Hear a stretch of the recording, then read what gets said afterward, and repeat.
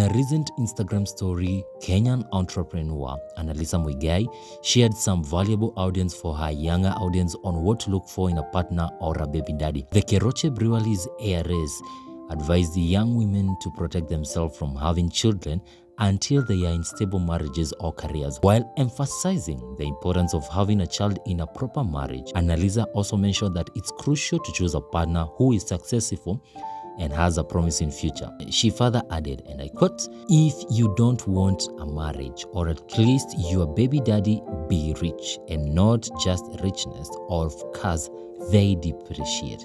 I mean richness of a successful business with a promising future."